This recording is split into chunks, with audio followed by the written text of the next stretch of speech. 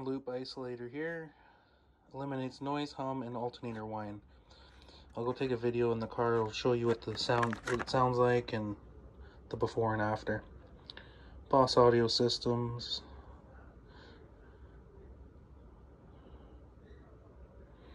Problem is I had just the subwoofers. I never had the issue, and as soon as I put the second amp in, it started.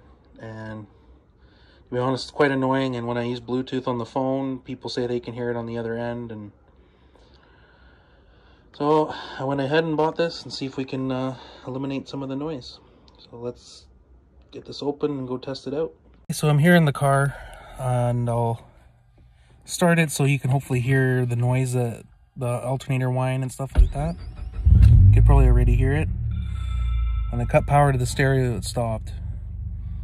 And now it's back. Don't mind the dings. See if you can hear it. I don't know how well you're going to be able to hear it, but when I accelerate, I don't know if you hear that whining noise.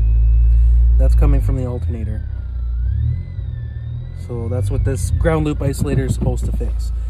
So let's go put it in and see if it actually did anything.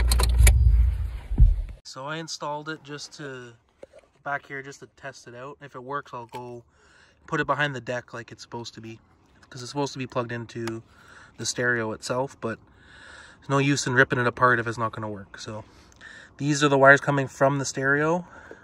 I put it in, and then it goes into my crossover, which goes out to the amps. The subwoofers didn't have an issue, it was just the speakers. So let's see if this actually did something. All right, we're back in here, so let's see if it did anything.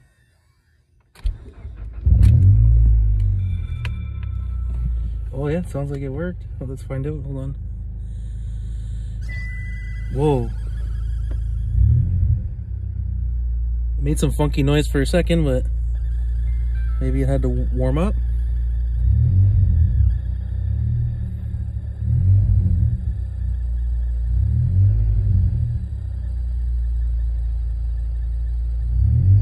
It doesn't have the whine anymore, but it has a weird noise to it now. I don't know if it's going to affect the sound quality of the actual stereo. Okay, so I actually decided to plug a USB in with some music, uncopyrighted music, so I can show you guys the before and after. So this is without it. Oh, you...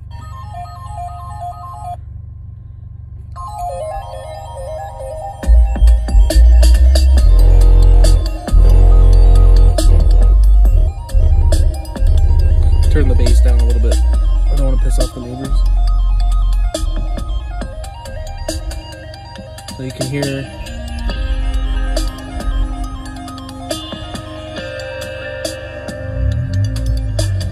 not much going on.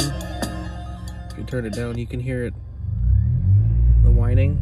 I don't know how well you guys can hear it, but it's there. Let me go plug it back in and yeah. Nothing now, there's no more whine. I love it. I'm very happy. And then turn the volume back up to where it was. It's actually debatable for me if it sounds clearer. It might even sound clearer with this than without it. The bass slaps in this song for some reason. This is only at 10. The bass up.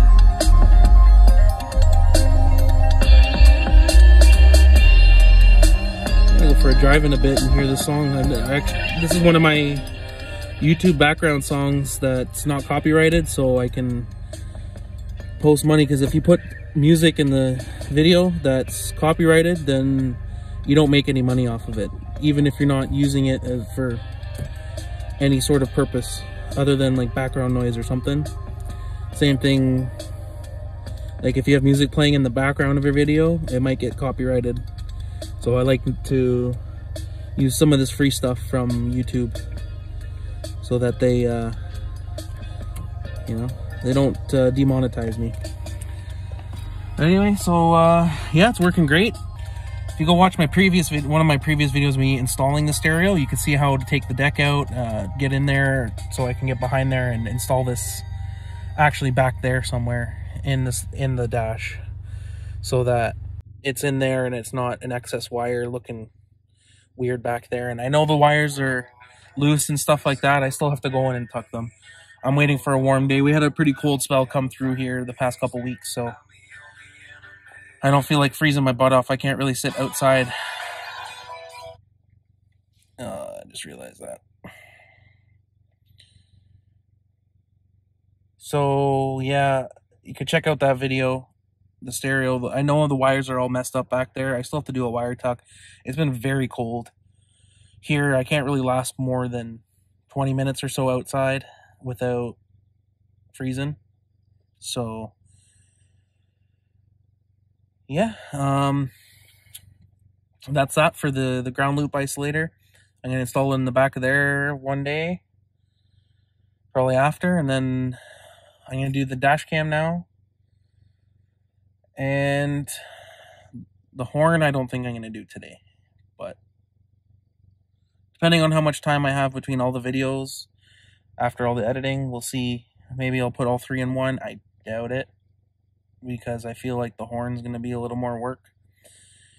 But this dash cam should be fairly easy to do. So let's go unbox the dash cam and get that in.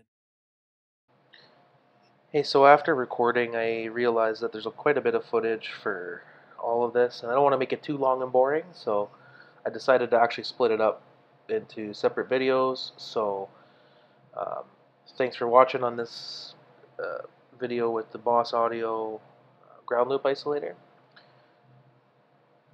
And stay tuned, because I'll be posting the dashcam video shortly after this, and then I should be recording and posting the video of the horn installation very, very soon.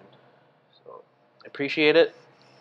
Thanks for watching. Don't forget to comment, like, and subscribe. Have a good one.